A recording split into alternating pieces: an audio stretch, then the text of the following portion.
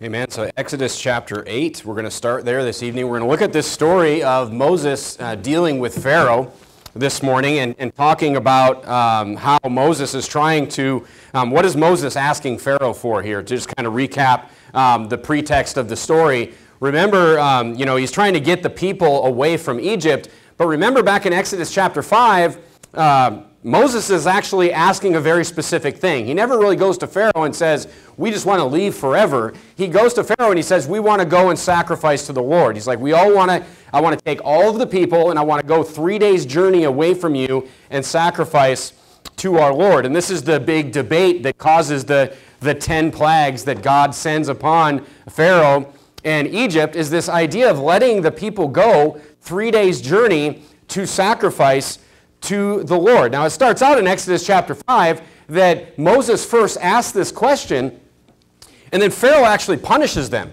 Pharaoh punishes the people by saying, not only am I not going to let you go, but apparently if you're thinking you can come and ask these favors of me, I'm going to make your lives harder. So what he does is he says, what are they doing? They're slaves, they're servants, and they're making bricks. So they have to mix straw with this clay, and instead of the Egyptians providing the straw, instead he says you have to provide your own straw and make the bricks. So they're much less productive because now they're trying to find straw and get the bricks, and then the people end up getting beaten by the Egyptians. So Moses comes in Exodus chapter 5, and things get significantly worse for the children of Israel in captivity. But then it starts into these plagues that God sends upon Pharaoh and the nation of Egypt. The 10 plagues, we have it first starts out, the things that have happened so far before Exodus chapter 8 is the river is turned to blood. Then, of course, we saw the frogs,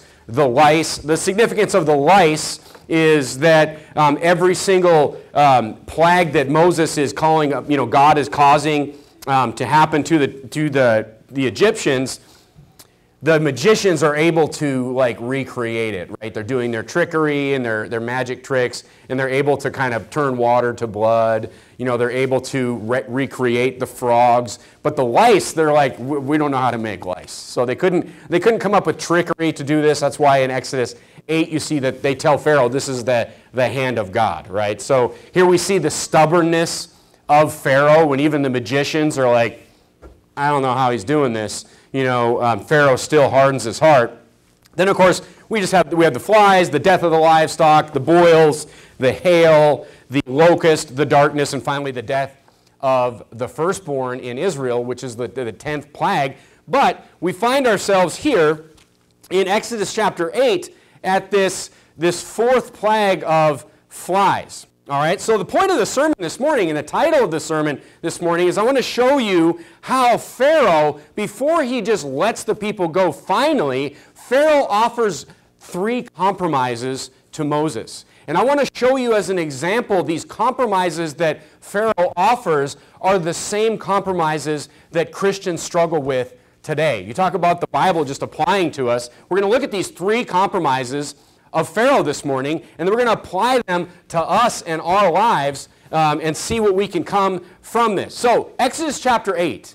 You're in Exodus chapter 8. We're going to really be in Exodus chapter 8 and Exodus chapter 9 looking at these compromises this morning, but we're going to look at the 3 compromises of Pharaoh this morning. We're going to look at how those compromises are many times the same compromises that plague the Christian today, and look at how we can avoid those compromises in our lives. All right, talk about, a book that can be written that can just apply to anybody and everybody always. And I'm going to show you that this morning. Why are these stories in the Bible? Well, they're for examples for us. They're examples so we can see the power of God, and examples so we can learn and apply these things to our Christian life so we can run this race successfully. Amen. All right, look at Exodus chapter 8 and verse number 25. Pharaoh is amazing.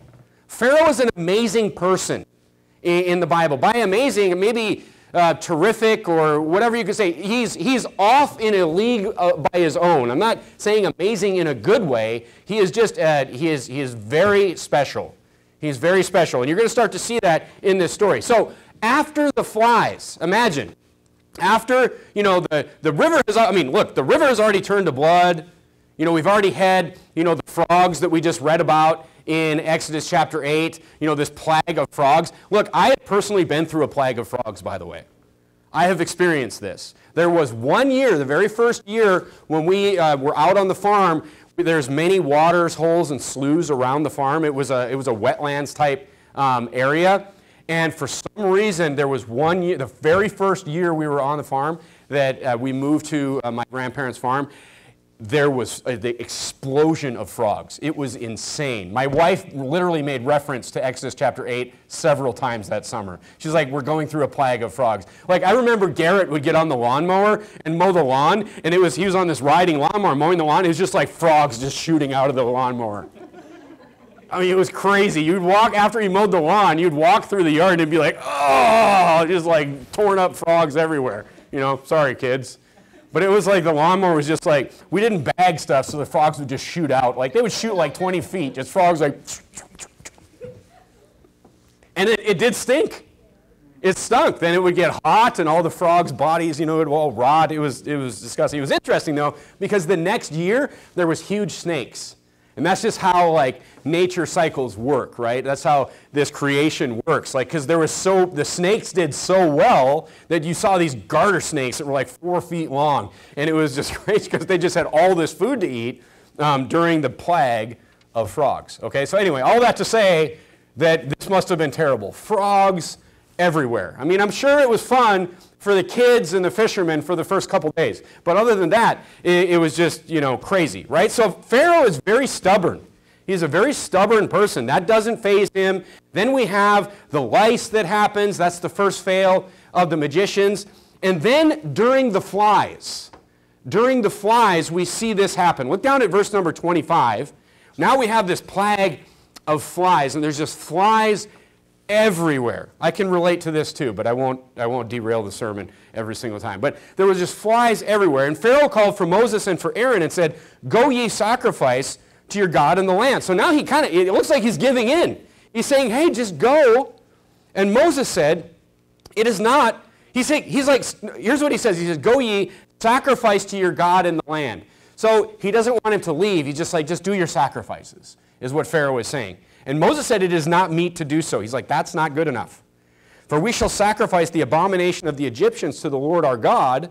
Lo, shall we sacrifice the abomination of the Egyptians before their eyes, and they will not stone us?" He's like, the Egyptians are going to be all offended. They're going to be mad that we're sacrificing to the Lord. He said, and Moses is basically saying no to Pharaoh, to his suggestion. He's saying in verse 27, we will go 3 days' journey into the wilderness and to sacrifice to the Lord our God as he shall command us. Look at verse number 28. This is the key verse for point number 1. "And Pharaoh said, I will let you go, that ye may sacrifice to the Lord your God in the wilderness." Now, underline, if you write in your Bible, underline this phrase right here. "Only ye shall not go very far away. Entreat for me." And Moses said, "Behold, I go out from thee, and will entreat the Lord that the swarms of flies may depart from Pharaoh, from his servants, from his people tomorrow. But let not Pharaoh deal deceitfully any more in not letting the people go to sacrifice to the Lord." Again, Moses says, no, you have to let us go where we want to go, as far as we want to go. And Moses went out from Pharaoh and entreated the Lord. And the Lord did according to the word of Moses, and removed the swarms of flies from Pharaoh, from his servants, and from his people. There remained not one. And Pharaoh hardened his heart at this time also, neither would he let the people go. Look at verse 28. The first compromise that Pharaoh offers Moses and the people is, hey, go sacrifice, but just don't go too far. This is the first compromise that Pharaoh offers to Moses. And you know what? Moses rightfully says, no. Amen. I know where I'm supposed to go, and that's where we're going to go. That's why, the plagues don't end at the flies. There's more plagues coming. Why? Because Moses would not take this compromise. And look, I'm telling you, this is a compromise in the Christian life. This is a compromise in the Christian life. You say, what do you mean? The compromise of stopping short in your Christian life. Of you know where God wants you to go, but you're just not willing to go that far. You know where you're supposed to go, but you're not going to, look, you're not going to go that far. People do this all the time. People do this all the time in the Christian life, especially at a church where the whole Bible is preached. Look, I mean the whole thing is preached. The entire Bible. I just had this conversation with somebody yesterday. We don't take the Bible and say, I like this part, but I don't like this part, and I don't like this part, but I like this part. No, we don't do that. We take the whole thing. And in our Christian life, when we read the Bible, we must take the whole thing. The Word is Jesus. We don't, and you come here and you're like, here's what people will do though. You're like, I love this preaching. I love hard preaching from the Bible. It's great. It's awesome. It's not boring. It's not boring, You go to, I just heard this last week too out soul winning. We just go to this church and, the bridge or the whatever it was, this church, is like they just say nothing. They go there and they say the sermons and it's just like, but then you look at what did they just say? It's like they said nothing. So you come to a church where the Bible is preached, the whole thing. You know what that means though? If the whole Bible is preached, that means that you may come to church and 80% of the time or 90% of the time you're like, yeah, get them. Yeah, I agree, all that. But you know what? You will reach something that hits you. The Bible will get you. There will be sermons where you walk away and you feel like somebody just knocked you upside the head. And that is when you cannot stop short. That is when you will be tempted to stop short. That is when you'll be tempted to say, yeah, I like most of the preaching, but, that part right there, I just don't want to go that far in my Christian life.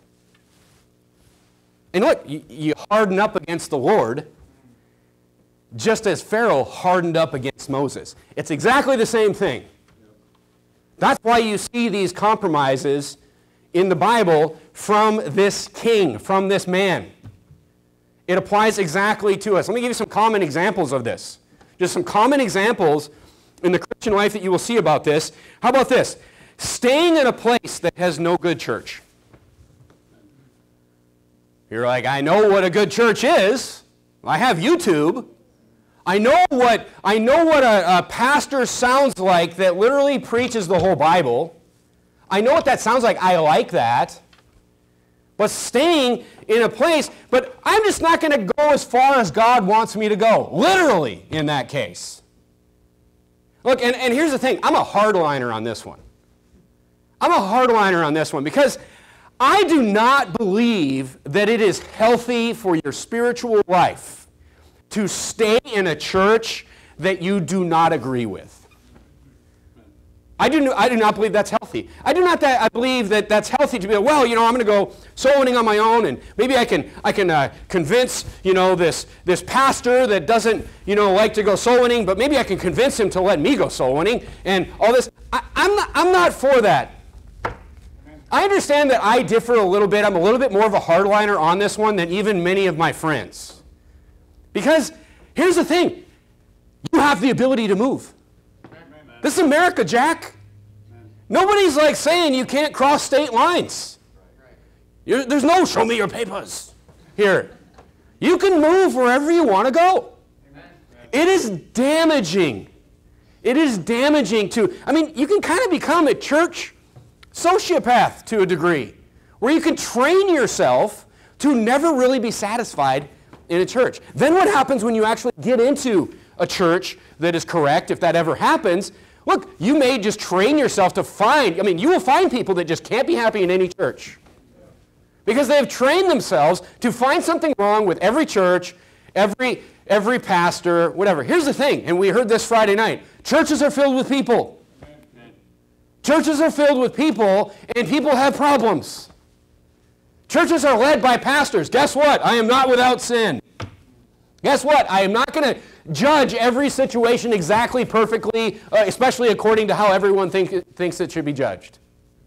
I may make mistakes running a church. I may There may be situations. Look, going into the ministry, before I even started going into the ministry, I always kind of felt like I had a decent sense of judgment. But let me tell you something. You get some weird situations to deal with as a pastor.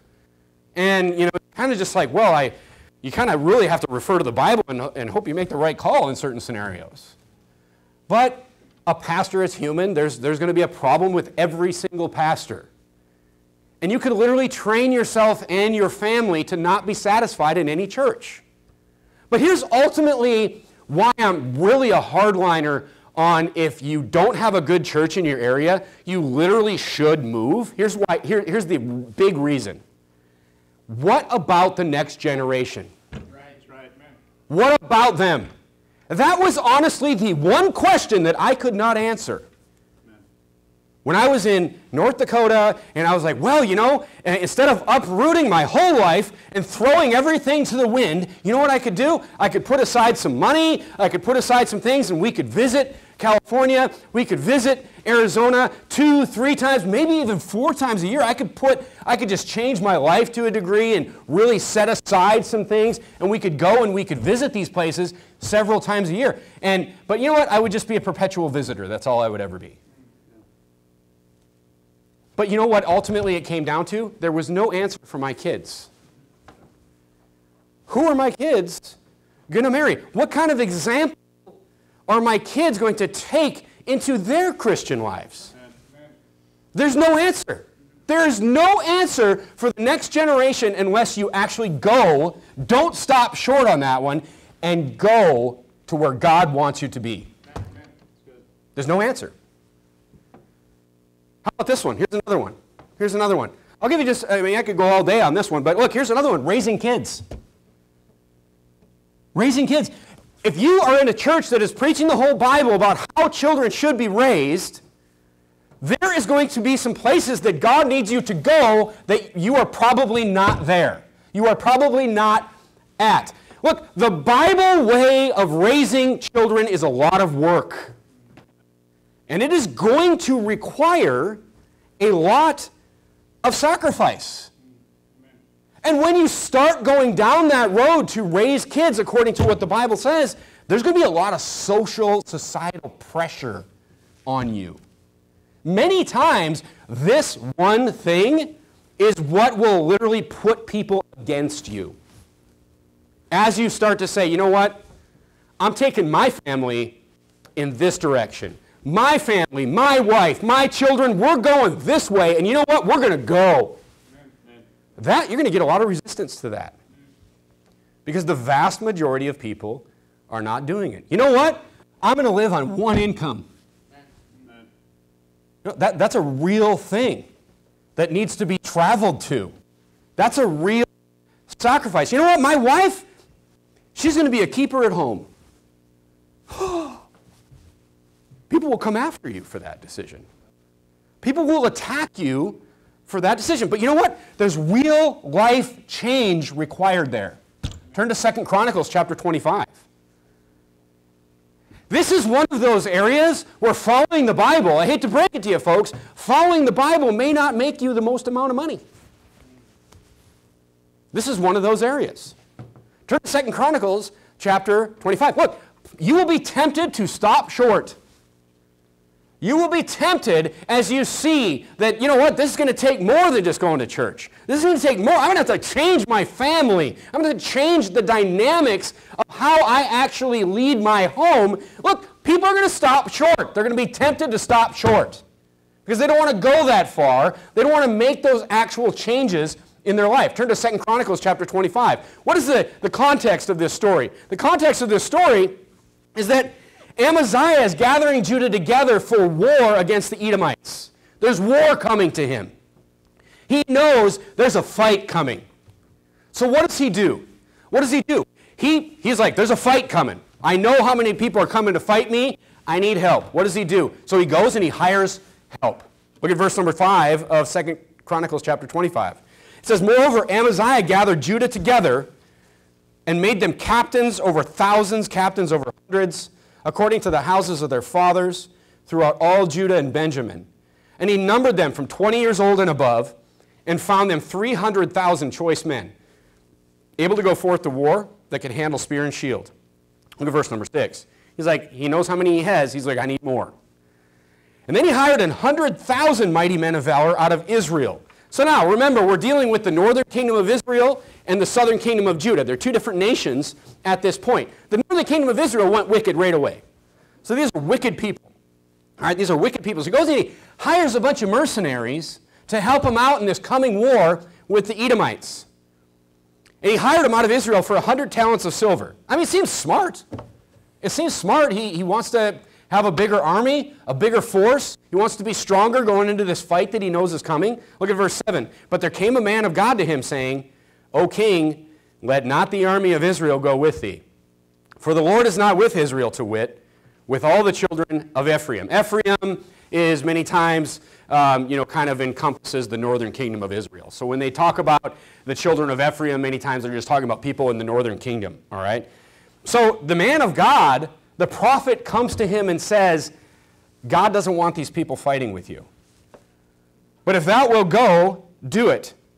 Be strong for the battle. Still the man of God speaking here, O king. Let not the army of Israel go with thee. Be strong for the battle. God shall make thee fall before the enemy. For God hath power to help and to cast down. So the man of God basically tells him, like, hey, if you're not going to listen to me, go ahead and go. You're all going to die. You're going to lose with these 100,000 men from Ephraim, from Israel that you've hired. Verse number 9. Amaziah, he's a logical person. He's a logical person. He's a thinker. He's a planner. Look at this. He said unto the man of God, but what shall we do for the 100 talents which I gave to the army of Israel? He's like, I've already spent all this money to hire this 100,000 people. And the man of God answered, the Lord is able to give thee much more than this. See, this is what people miss. Especially when it comes to, am I going to take this leap of faith and raise my family this way? Am I going to take this leap of faith and have my wife not go out into the world and make money and use her career? The point that people miss is it's not the money. It's not the resources. You need God on your side. That is the difference. It's like the difference of salvation. I mean, there's no works involved. It's John chapter 3, as we're going to look at it. The only difference between somebody that goes to hell and somebody that goes to heaven is one not believed and one did believe. The difference between winning in battle is whether or not God is on your side, not how much money you have, not how much people you have. The difference is God. Somebody that has a wife that has a college degree, just as an example. And they're like, well, man, my wife can't waste her college degree. First of all, everybody wastes their college degree. You know what the stats are on this? It varies depending on what you look at it, but everybody wastes their college degree. It's something like 27% of people are using their college degree. I'm not saying you can't go to college and get a job in that degree, but the vast majority of people have just been ripped off. That's it. It's like one of the biggest scams in America today. So this idea like, oh, she needs to use her college degree, the vast majority of people that have college degrees aren't using it. And not for the Lord, but just in general. The point is, don't make bad decisions to prop up past bad decisions. That's what this is teaching us here. So you have to take that step of faith. You have to go and just do what God wants you to do, because it's not important how much money is going to be put over here and how much we need for this. What is important is if God is with you or if he's not with you. And if God is not with you, just like the man of God told Amaziah, it doesn't matter how many resources you have. The key to success is getting right with what God wants you to do in the Bible. This is the key to everything you're going to hear from the Bible, is just following through on what the Bible wants you to do. That's step one. Then you have God with you. Because you go and figure out, look, this used to be me.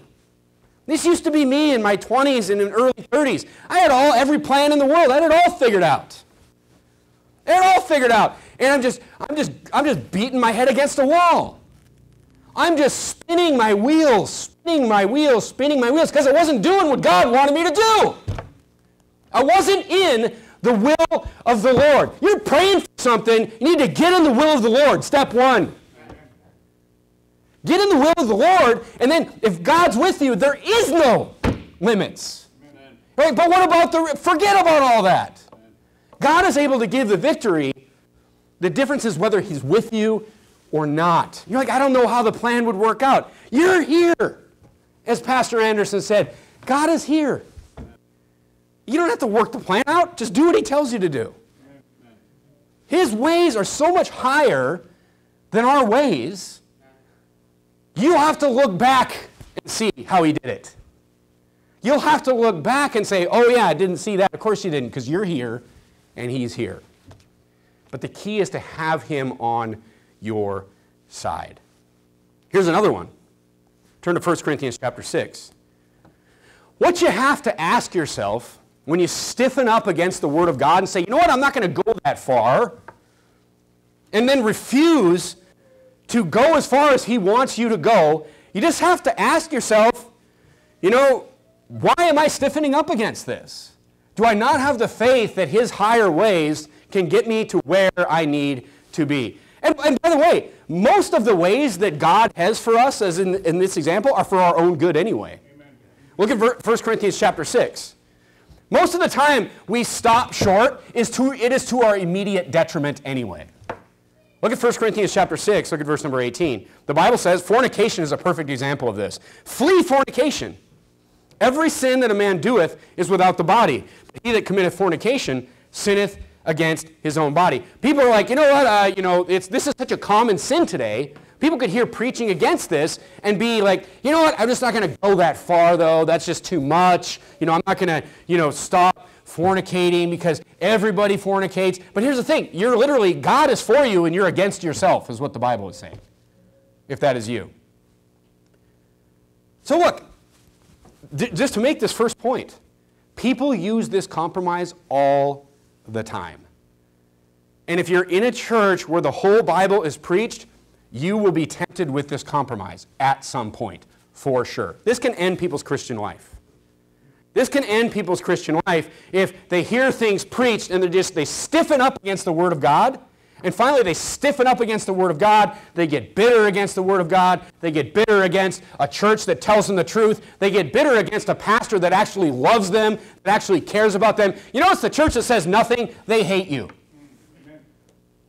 The church that stands up and preaches nothing, it hates their congregation.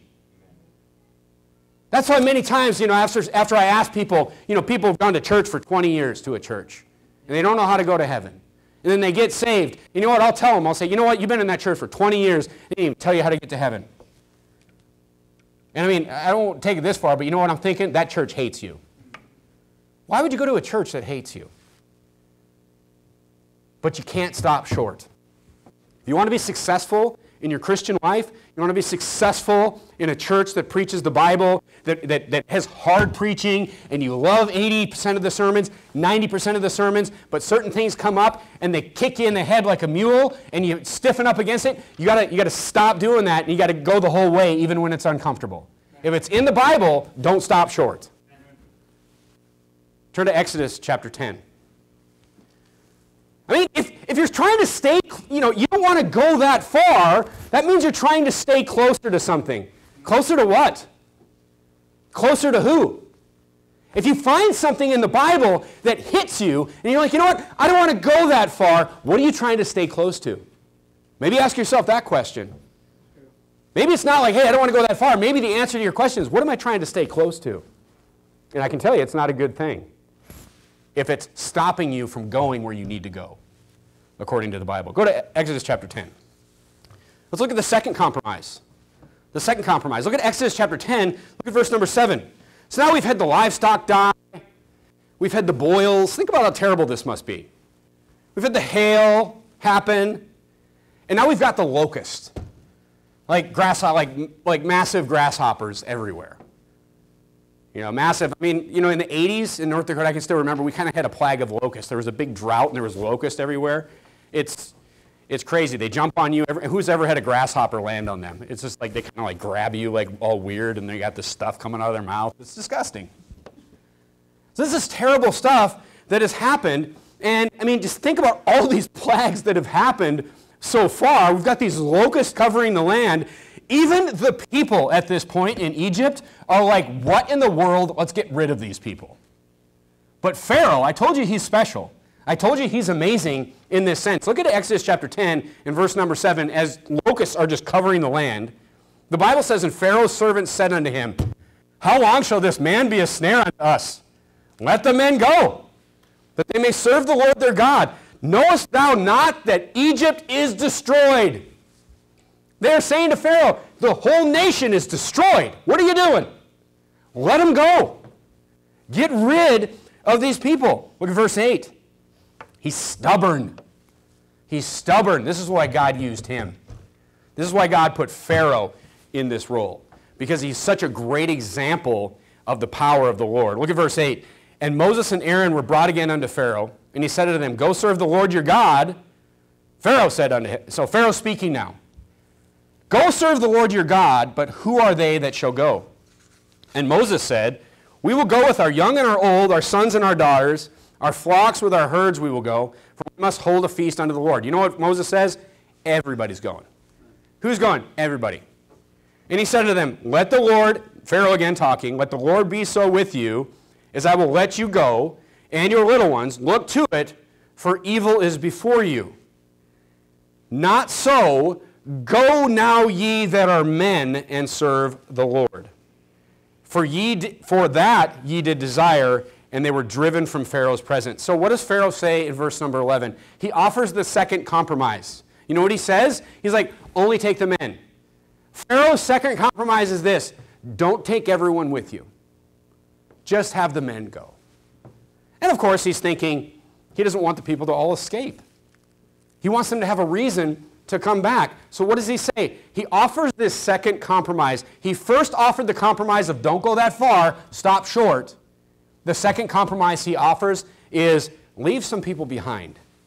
Don't take everyone with you.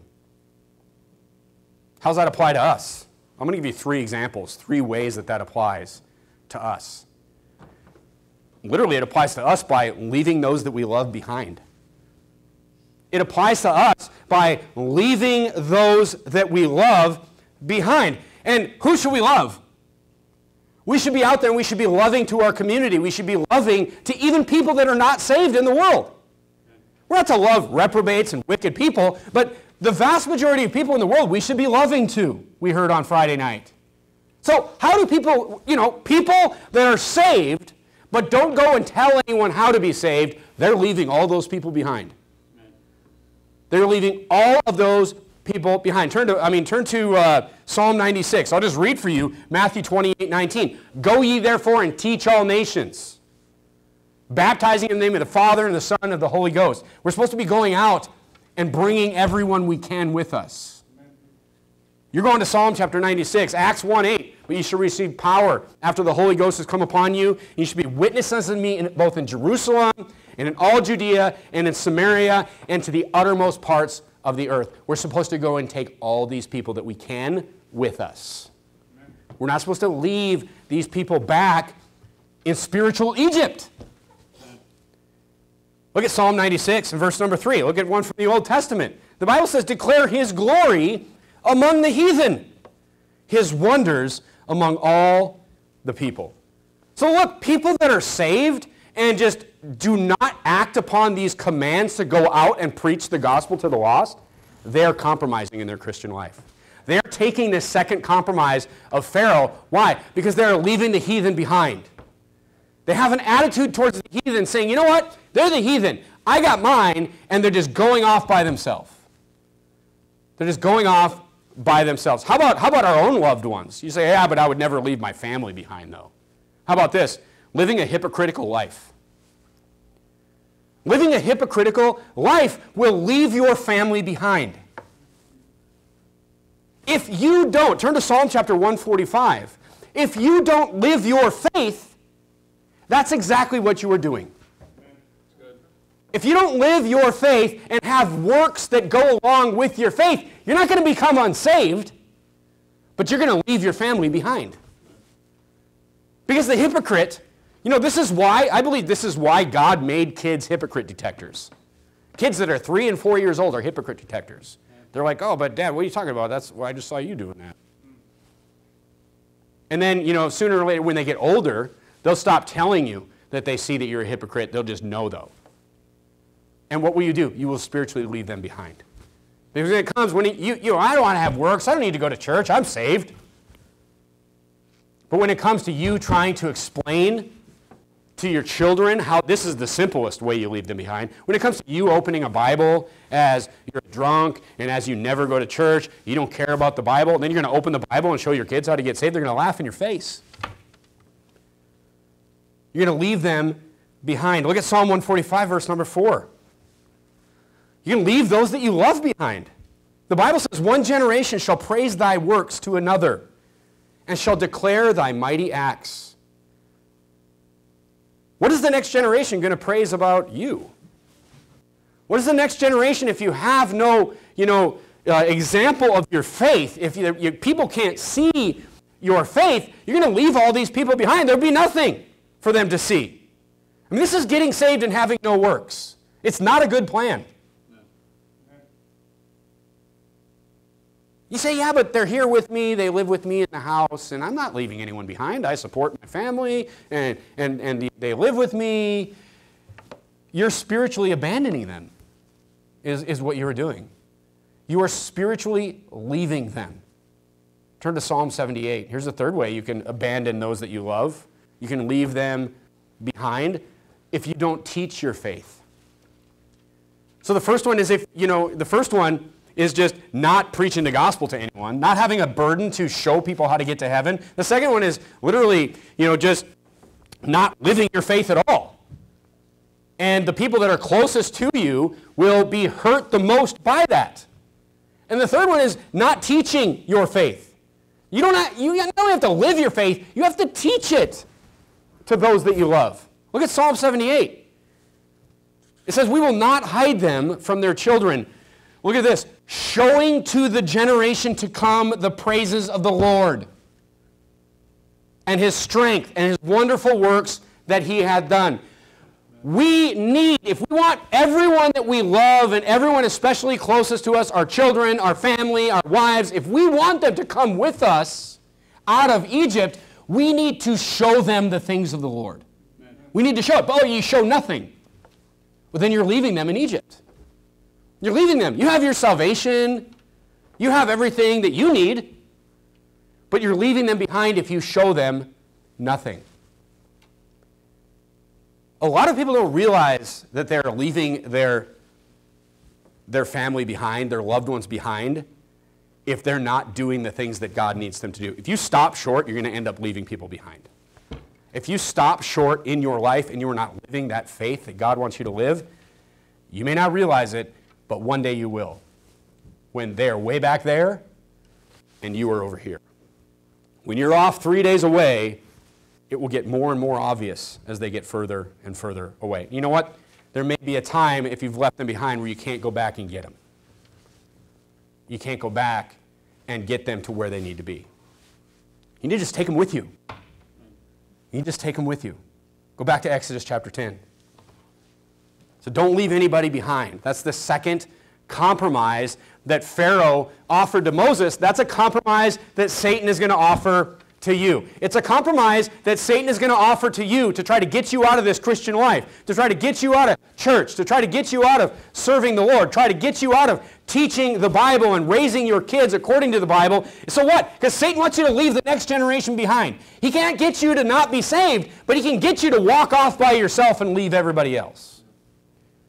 Look at Exodus chapter 10 and look at verse number 22. What's the third one? The third one. And Moses stretched forth his hand toward heaven. There was a thick darkness in the land of Egypt 3 days. They saw not one another, neither rose any from his place 3 days. But all the children of Israel had light in their dwellings. And Pharaoh called unto Moses and said, here's the third compromise. He says, go ye, serve the Lord. Only let your flocks and herds be stayed. Let your little ones also go with you. And Moses said, thou must give us also sacrifices and burnt offerings, that we may sacrifice unto the Lord your God. Our cattle also shall go with us. There shall not an hoof be left behind. For therefore we must take to serve the Lord our God, and we know not with what we must serve the Lord until we come thither. So in verse number 24, Pharaoh says, just leave your flocks and your herds behind. But what were they going out in the wilderness to do? They were going out in the wilderness to sacrifice. So here's the third offering that Pharaoh gives as compromise. He's like, you know what? Go serve the Lord, but just don't sacrifice too much. What's the application? Well, I'm going to serve the Lord, but I just don't want it to cost me anything. I'm going to serve the Lord as long as I don't have to sacrifice anything. People do this all the time too. Let me tell you something. The Christian life is going to cost you something.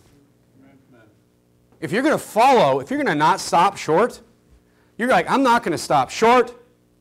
I'm going to take everybody with me. I'm not going to leave anyone behind. I'm going to live my faith. It's going to cost you something. You say, cost me what? Whatever you're not willing to pay. That's what it's going to cost you. That's how Satan operates. How am I supposed to win? How am I supposed to win this Christian life? You're telling me, Pastor, that I'm going to be living this Christian life and I can want to do what the Bible says and I can have this desire, and that Satan is going to he's going to find out what I'm not willing to pay, and that's what he's going to put in front of me that is going to cost me my Christian life. How am I supposed to get about that? Well, here's the answer. The answer is a mindset. The answer is a mindset. I'll use myself as an example here again. Moving from North Dakota to California, I just decided that it's just going to cost me everything. I'm talking about material things. This is a material example, but there's more than material examples. I figured, I sat down, I tried to do all the math, and I tried to do all this stuff, and I'm like, I guess I'm just going to start over from zero. And that's what I was willing to pay, everything. God didn't require it, but I was ready. That is the mindset that you have to have in this Christian life, because whatever you are not willing to pay, that is what will be put in front of you. What are your idols, is the question. Because whatever your idol is, that's what will be put in front of you. That is also what God will be trying to destroy. Think about that one. Because God doesn't want you to have idols. So you better figure out what these things are in your life. Do this thought experiment about what in my life would get me to stop. What in my life if I had to sacrifice that, if I had to give that up, I would stop. That is the choice that you will be faced with. Satan knows what they are. God knows what they are. And that's where you will be stopped. Turn to Exodus chapter 9. You got to do that thought experiment and figure out what those idols are in your life, and you need to get rid of them. Those idols could be people in your family. I'm not talking about getting rid of people in your family. I'm talking about removing them from that pedestal as an idol. God needs to be on the throne in your life. Do not put somebody else, something else on that top throne in your life, because that's what will be used to get you. And that's what God is going to be trying to knock off so he can get himself back up on the throne. Because guess what? Whatever you're putting on the throne is not on the throne. God is on the throne. And God needs to be there in your life, or you'll be tripped up in this Christian life. So look, turn to Exodus chapter 9. Let me show you something in verse number 13. Exodus chapter 9, look at verse number 13. The Bible says, God used Pharaoh. God is explaining that he used Pharaoh as an example to show his power, to show how powerful he is. Look at verse number 13. The Lord said unto Moses, rise up early in the morning and stand before Pharaoh and say unto him, thus saith the Lord God of the Hebrews, let my people go, that they may serve me. For I will at this time send all my plagues upon thine heart, and upon thy servants, and upon thy people. This is what Moses is supposed to say. That why? That thou mayest know that there is none like me in all the earth. God is saying, I'm going to use this super powerful, super stubborn man. This especially stubborn and especially powerful man. Pharaoh was the last person in the entire nation to get it. He was literally the last person in a nation, millions of people, to say, I should let him go. All the people had gotten it to this point. But God's saying, I'm using this special man to show how powerful I am. For now I will stretch out my hand, that I might smite thee and thy people with pestilence, and thou shalt be cut off from the earth. And in a very deed for this cause have I raised thee up. Isn't that interesting? He's saying, that's why I chose you to be king. This is why God picked this special man, for to show in thee my power, and that in my name may be declared throughout all the earth. And isn't that what happened, by the way? Isn't that what happened? When they went to the promised land, what were those people fearing in the promised land? You know what they were fearing? You know what Rahab told them in Jericho? You know what she told them? These people are terrified because they heard what God did to Pharaoh. All the heathen nations, as they went decades later into battle, feared the children of Israel because of how powerful their God is. They never said, you have this many people. They said, no, no, no. We all know what happened to Pharaoh. We all know how powerful and how stubborn he was and how your God destroyed him. And that's what God is explaining. But you know what? Pharaoh also shows us these common, he's also a great example for us to show us these common compromises that we have in our Christian lives. We don't want to go the distance in our Christian lives. We want to stop short. We don't want to take everybody with us. We just want to serve ourselves. That's why every sin that is just self-focused just literally just harms so many people around you. Because you're leaving people behind. And you know what? We just don't want to sacrifice anything. This is why God says that there should be nothing in your life. At Luke 14, I believe, it's like you should hate your mother and father. What in the world? But then he explains it and he says, you know, what does that mean? I should hate my mother and father? But he explains it a little bit further and he says, you should hate your own life. He's not talking about hating your life and going and committing suicide. He's talking about nothing should be on that pedestal other than the Lord Jesus Christ. Amen. And if something else is on that pedestal, that's what's going to get you. You got to put yourself in a mindset where you're willing to go the whole way. You got to get yourself in this Christian life where you're living this Christian life, or you're going to leave people behind. You're like, yeah, but I don't care about what about your kids, though? What about your kids? I'm not going to go that far. You're going to leave people behind. In 20 years, you're going to remember this, and you're going to say, you know what, I wish I didn't leave them behind. I guarantee it.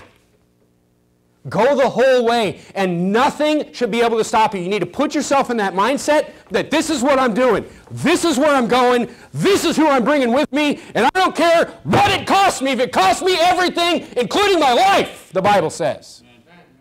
That's quite a mindset. But these are the compromises that will get you in this Christian life. And let me tell you something. As you become more and more effective in this Christian life, these decisions will be put in front of you. 100%, I guarantee you. You say, why are you telling me this? So you're not offended when those times come. And you're ready for it. Don't compromise anything. Be ready for everything. And if you have to sacrifice something, you already have the mindset like, hey, I'm willing to sacrifice everything. Jesus is on the pedestal. We know what's right. We know where we're supposed to go. And nothing should stop us. Let's bow our heads and have a word of prayer.